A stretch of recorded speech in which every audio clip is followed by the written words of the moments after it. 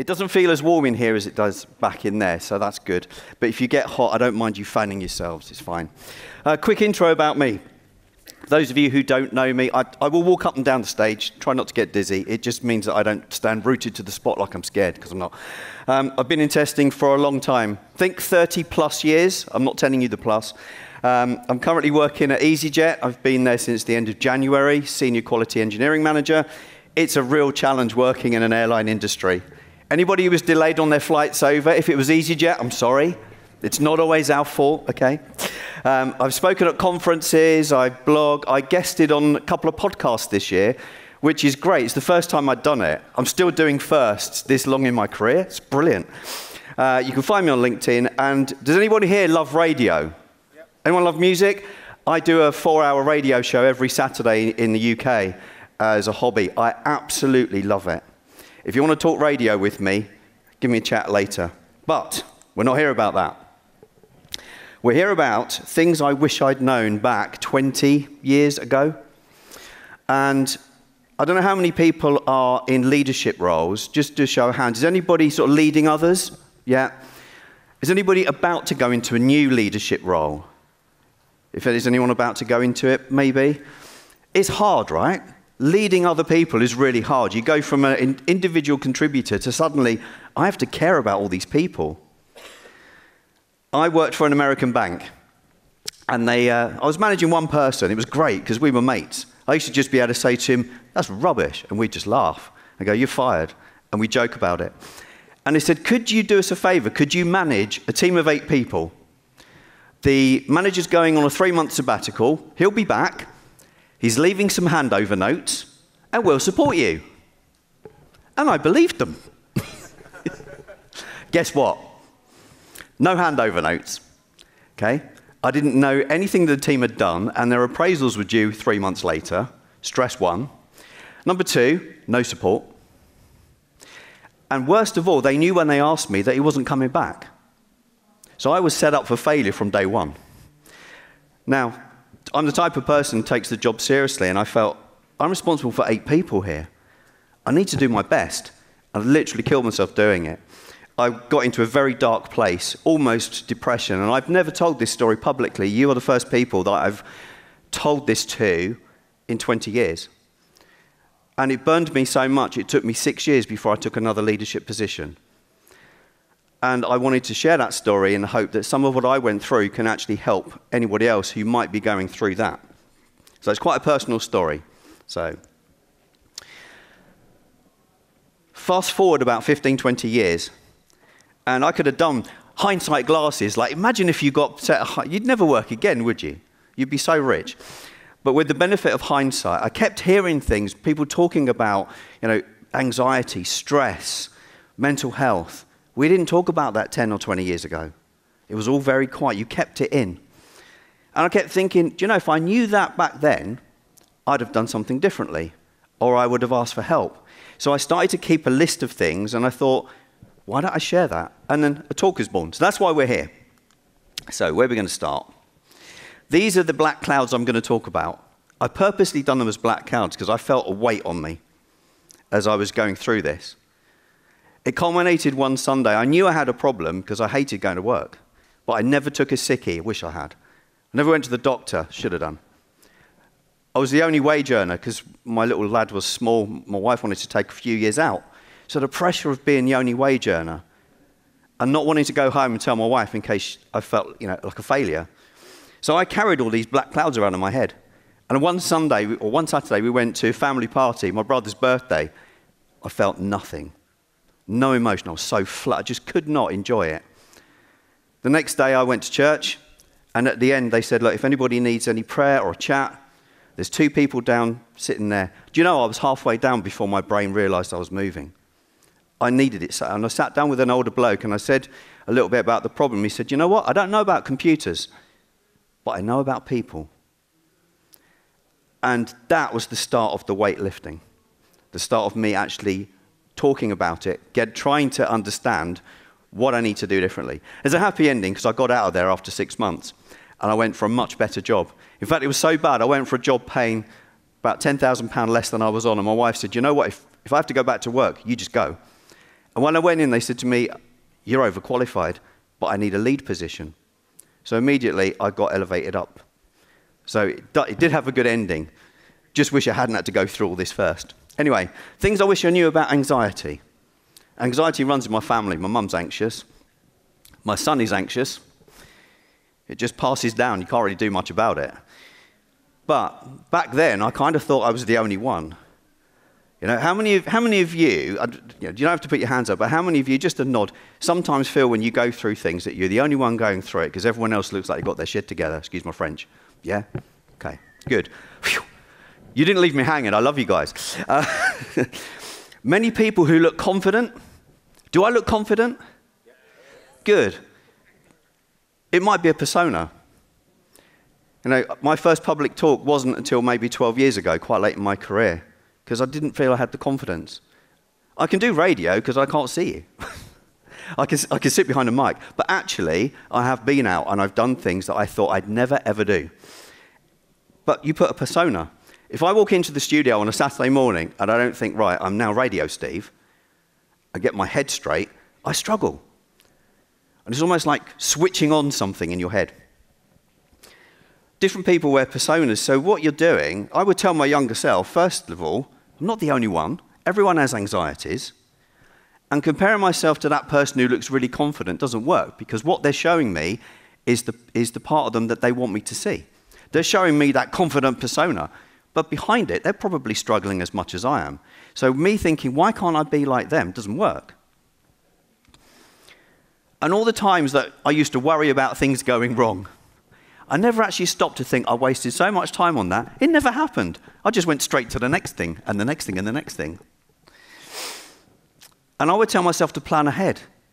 How can I mitigate some of these things that are really worrying me? So I get a little bit of anxiety, low-level anxiety, traveling on my own.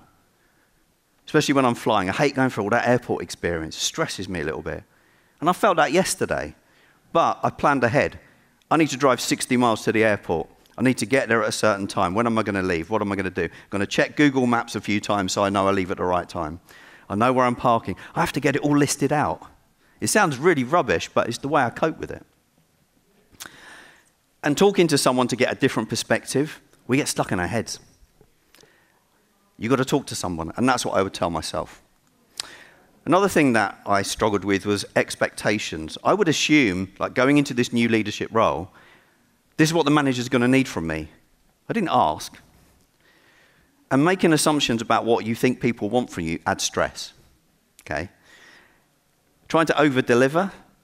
So I'm thinking they're going to want me to do this, this, this, this, and this. That's stressful.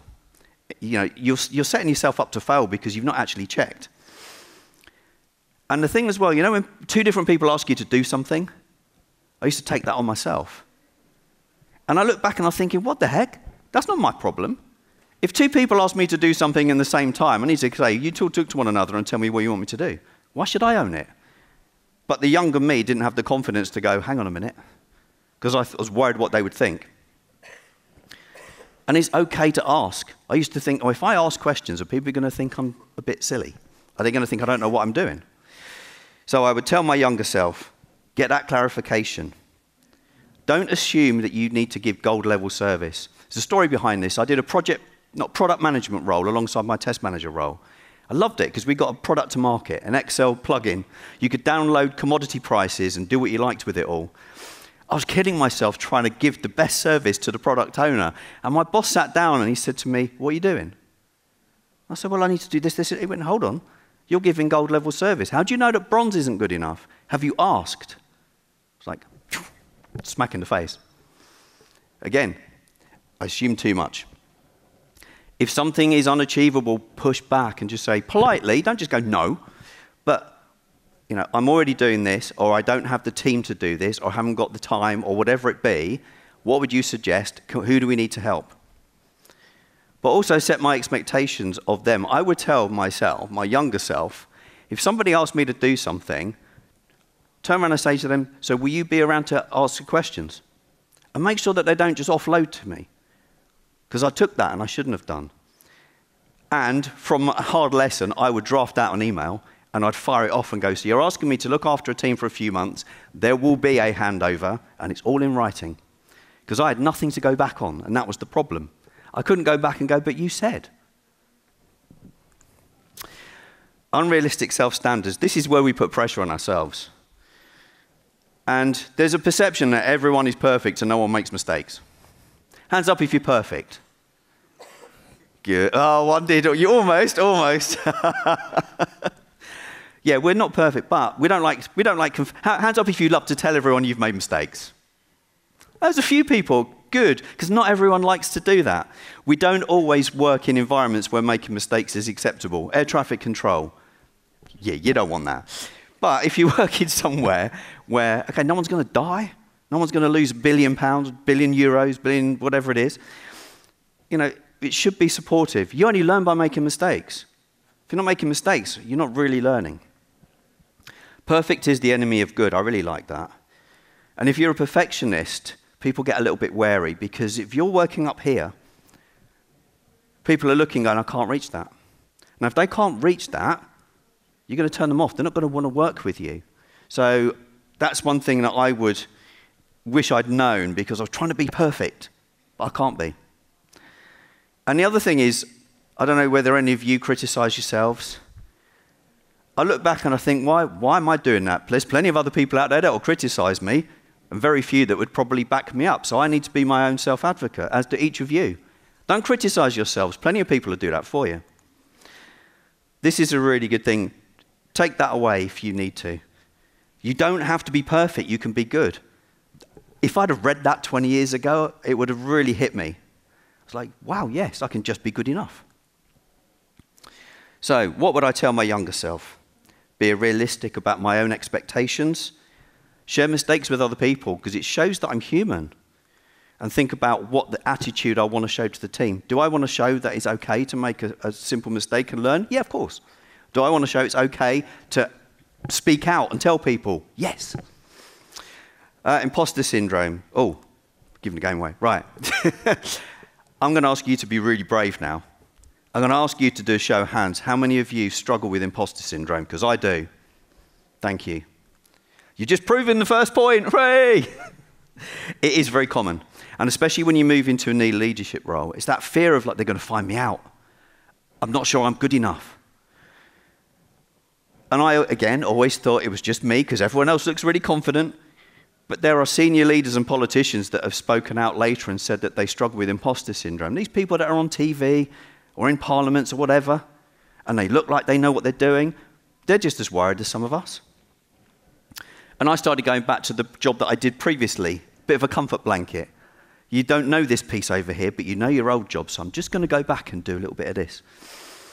And that's a classic. I thought, it must be a bit odd, but actually it's classic behavior. And it comes and goes, because you'll have good days and bad days. Some days you'll wake up and you go, where's my really Larry shirt? Because bring it on, world. I'm ready. And another day it's like, where's the grey? I want to hide. We don't always feel confident every day. It's true. So I would tell my younger self that having doubts is fine. It's absolutely okay. But just don't get fixated on what I don't know. Just remind myself that I do know stuff. I was put in the role for a good reason. Someone thinks I can do that, and I don't. There's no comfort blanket. Why do I need a comfort blanket? Okay. Go from the left-hand side, from the I don't deserve to be here, right across. You're trusting the judgment of someone who's asked you to do something. Generally, 99% of the time, it's from good intentions. It's not to stitch you up. Mine was the 1%. And you're here because you've earned it. Imposter syndrome gets 2 slides, because this blew my mind. I never realized, but imposter syndrome is not a negative thing. I thought it was negative. It actually isn't. Look up Stephen Bartlett. Some of you might know him from the UK TV program, Dragon's Den. He's got a really good YouTube thing where he talks about seeking out imposter syndrome. Sounds kind of weird, but he said if he doesn't seek it out, he knows he's not learning. That's amazing. So it's positive. Life is meant to be a challenge. So I would tell my younger self to step outside the comfort zone. Because how am I going to grow if I only stick with what I know? It's not going to work. Where are the gaps? Actually, don't think, oh, I don't know stuff. Just think, okay, what is it I don't know how to do? Is it giving negative feedback? Is it raising a purchase order? Is it doing whatever it is. Once I know that, I can then work out, so how am I going to fix the things that I don't know how to do? Who do I need to speak to? Come up with a plan. Difficult people. I had a team of 8 people that I was managing. One of them was an underachiever. Another one was only 21 with a massive attitude problem. And she hated the fact that I came in to manage her team because you don't know what we work on. And it's really one of those things where you're a new manager and it's like, oh, I don't want to have to deal with that. You just don't like conflict. It's really difficult.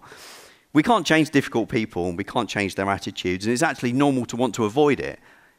I'm not going to ask for a show of hands, but I would imagine none of us actually want confrontation. Who wants to go to work to have arguments? You go to work because you want to enjoy it.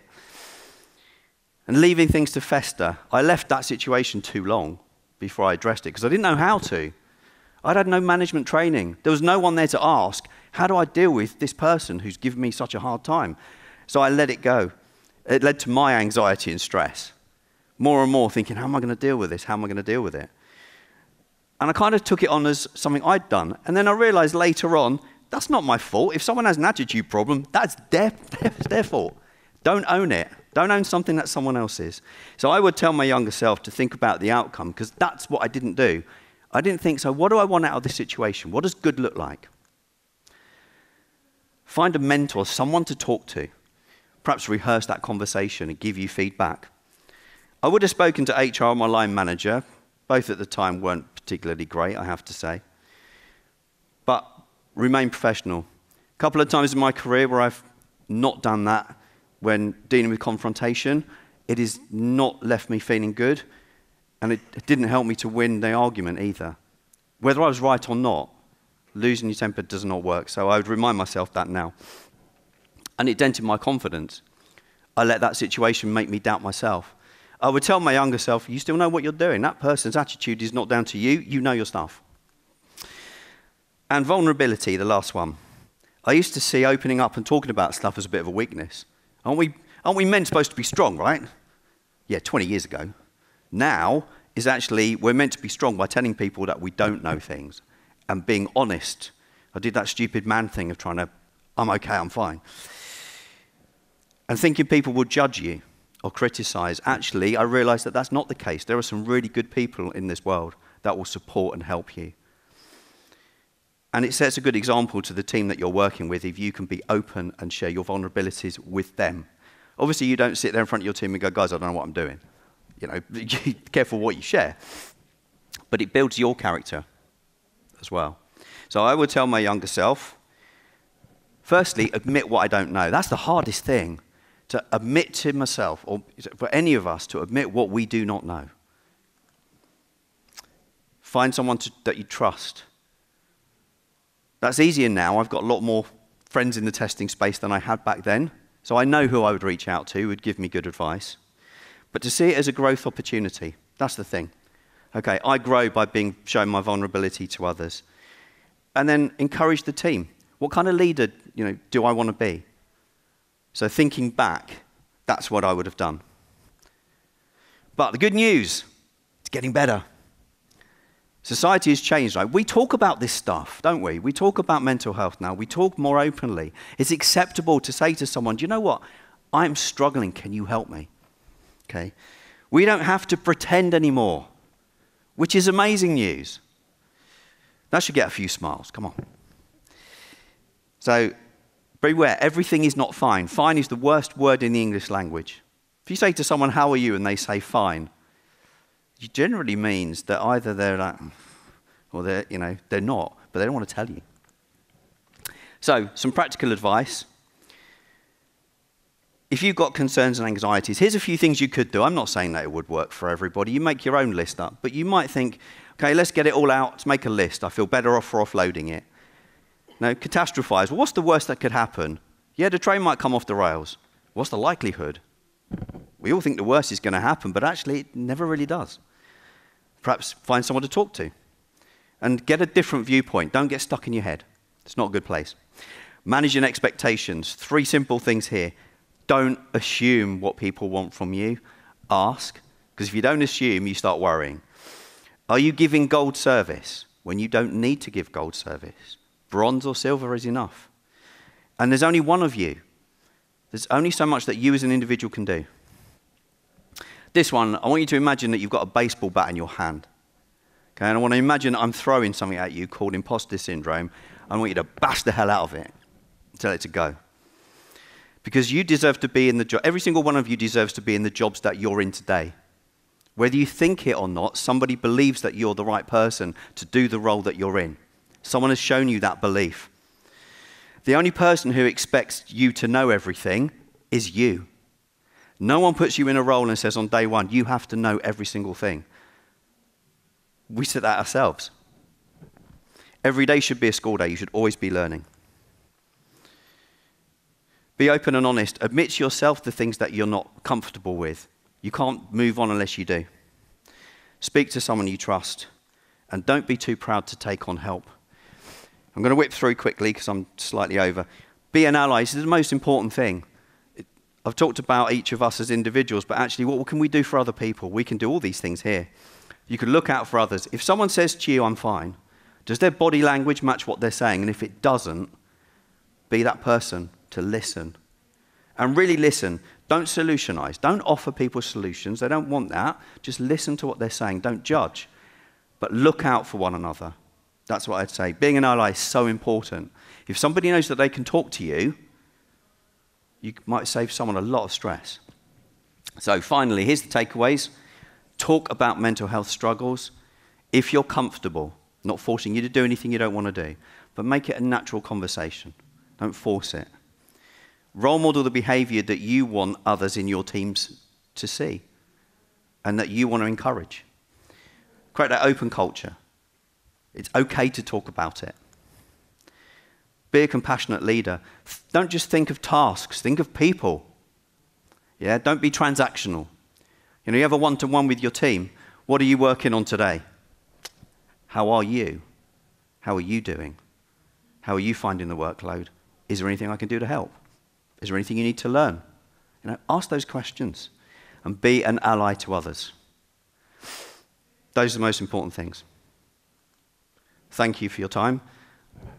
Thank you very much. Yeah, I arrived slowly to this a bit over. because I didn't want to put some pressure on you, but we have to give a huge applause one more time for Steve Watson. Thank you very much. I think we have time only for one question, sorry. Oh, I'm sorry. Sadly, but let's check. We will show the question, and I can read it. How to bring motivation in team members? Ooh, how to bring motivation in team members. I think, first of all, listening to people and showing them that they're valued. You know, if people don't feel like they're valued, they're not going to be motivated to work with you. You know, the best managers that I've had are the people that care. And not just about the tasks, but they care about me as an individual. And that's what gains your loyalty. And when you've got someone's loyalty, you get the motivation. You give them growth opportunities. You find out what it is that they want to do. How can you help them? And I think that to me is the main thing. Can we check one more question? I think yes. So we've got a couple of minutes, I think, on the timer. So yes. Unless that's. But okay, we changed that number. So okay. Sorry. So how to make our team members active and curious in their job? Sometimes they're so slow and not curious to do work. It impacts deliverables. That's an interesting one. I don't know if people are slow. I'm not sure how much I'd agree with that. But how to make team members active and curious. I think it kind of goes back to how to bring motivation, really. They're very similar. If you give people opportunities to learn, but maybe ask them what they want to do. So when I ran a team a couple of years ago, I said to them, there's lots of different areas in testing. Go pick one. Tell me what it is, stick it on a confidence page, come back and do a talk to the team about an area you've picked. And every single person picked a different area. So someone went off and looked at security, someone did accessibility, someone did performance. You're given that chance to go and find something they're really interested in, bring it back and implement it. So I think that would make them active and curious.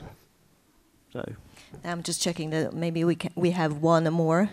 We have time for one more question. What do you think, which small change in your professional past would have the biggest positive impact in your present? I love that question. Yeah, that's really good. It's really making me think back. If I go back to the dark days, I'm calling the dark days of like 2002 when I was really, really struggling, what small change? For me, it would have been to talk to someone.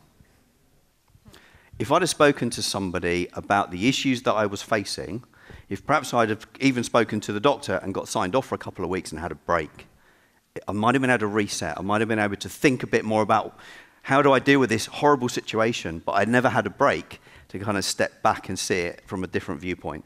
So that, I think, would have helped me, definitely. So my advice is, if you're ever in that situation where things are so overwhelming, don't struggle on your own. Talk to somebody, because that would have been a small thing that would have changed everything.